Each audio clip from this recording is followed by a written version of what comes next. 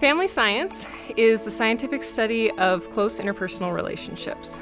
And what this means is that it's a social science focused specifically on how people relate to each other. This can be a little different than other social sciences you might be familiar with, like psychology, which tends to focus on individuals, or sociology, that focuses on big groups.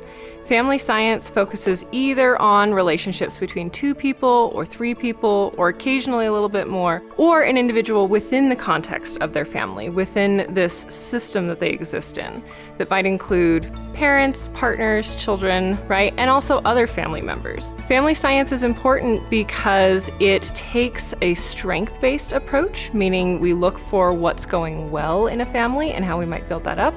It takes a preventative approach, looking at what we can do early on for families and individuals to help them prevent problems or prevent problems from getting bigger that might require more targeted interventions. It's translational and it's evidence-based, meaning it takes science, it uses the scientific method to generate these research results to understand what goes well in family, and then it takes it to the families. We are educational in our family science practice.